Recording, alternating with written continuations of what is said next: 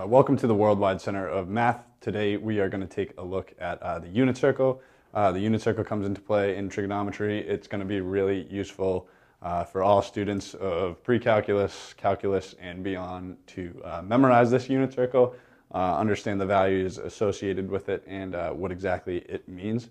So in the last video we took a look at arc length and wanted to measure a circle which is 360 degrees in terms of radians, which is a different unit. And we did so, we found out that a full circle was 2 pi radians. So what I've done here is broken up the unit circle into the important angles that are measured, and we're going to find the values of each of these, of the trig functions at those angles. So we have the 0 degree angle. The point that that's going to correspond to, it's a unit circle of radius 1. We're not going to quite just intuitively put that as 1, 0, but you could essentially start and do that. Then 30 degrees is pi over 6 radians, 45 degrees is pi over 4 radians, 60 degrees is pi over 3 radians. In order to find this, all you need to do is multiply the degrees by pi over 80. So for example, 60 degrees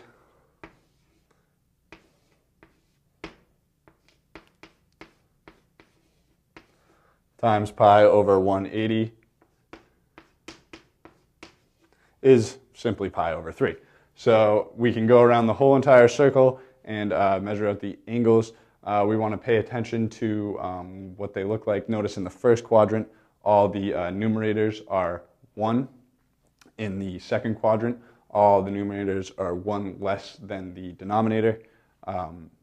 In the third quadrant, all the numerators are 1 more than the denominator, and in the fourth quadrant, all the numerators are 1 less than twice the denominator. So that's just a good way to remember the values, and then we're also going to notice that this point and this point are going to be essentially the same up to their sign. So let's go ahead and find the points that these angles correspond to on the outer edge of the circle here. So first we'll start with 45 degrees. To make things simple, I have a triangle with side lengths 1, and it's a 45, 45, 90 triangle. So we know that the hypotenuse is 2 rad 2, which is 1 squared plus 1 squared, square root of that, square root of 2. And cosine of 45 degrees, sine of 45 degrees. You can tell not all triangles, in fact most triangles don't have this fact, but sine and cosine are going to be the same because those angles are the same. And they're both 1 over square root of 2, adjacent over hypotenuse or opposite over hypotenuse, depending on how you're looking at the triangle. 1 over square root of 2 is also equal to square root of 2 over 2.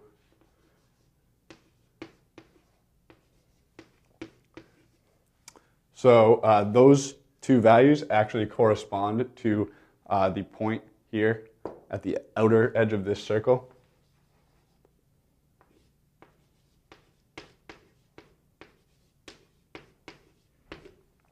Now we could also take a look at, if we wanted to, it's just going to end up giving us the same sine and cosine values, but we could take a look at the triangle as if it looked like this.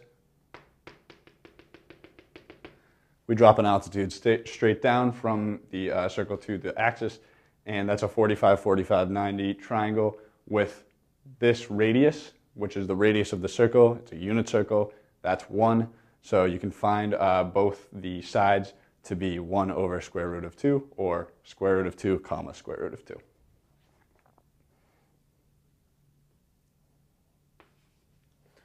So now we're going to take a look at some of the other angles. This time we have a triangle, an equilateral triangle, all sides length 2, and we're going to drop an altitude from the top. So we know that all the angles of the triangle are normally 60 degrees. We drop an altitude from the top straight down, so this is perpendicular. We know that that's going to cut that angle in half. So we have a 30, 60, 90 right triangle, and we can find the points that correspond to the 30 degree and the 60 degree angle, and then we can see how those relate to the rest of the circle. So we're going to have theta equals 60 degrees first. Cosine of theta is adjacent over hypotenuse. We know that the the altitude that cuts that angle up there in half is also going to bisect that segment. So we have cosine of 60 degrees is just 1/2. Now we could use these two values, 1 and 2. We have 2 squared is 4, minus 1 squared is 4 minus 1, which is 3, and then square root of 3. So we have a squared plus b squared equals c squared for this right triangle. So sine of 60 degrees, opposite over hypotenuse, is just rad 3 over 2. So I'm going to go ahead and put these points into our circle.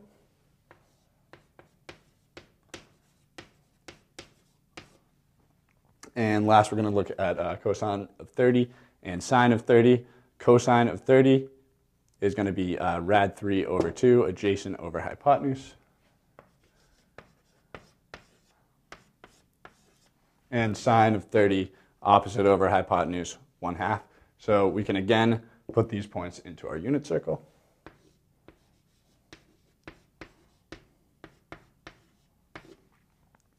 And we'll take a look. We'll pretend that this is a triangle. So instead of just saying, okay, we know that this is a unit circle and this is the point on the x-axis, so it must be 1, 0 because it needs to be 1 unit from the origin. Or we can take a look at this triangle that's not actually a triangle because it has two 90-degree angles and a 0-degree angle. But we can still use the same convention, SOHCAHTOA, to find the trig functions. So cosine of 0 is going to be 1 over 0, adjacent over hypotenuse, which is 1. Sine of 0 is obviously 0 because 0 over 1 is 0. And then we can take this 90-degree angle and we can say that the cosine of the 90-degree angle adjacent over hypotenuse is 0. And sine is opposite over hypotenuse, which is 1. So we can go ahead and put those points in.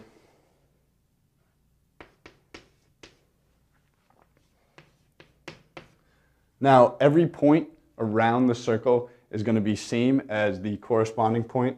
So, for example, 2 pi over 3 is going to have the same value, the same point as pi over 3 up to sine, because we're now working in quadrant 2 where x takes on a negative value. So that point over there is going to be negative 1/2 comma rad 3 over 2.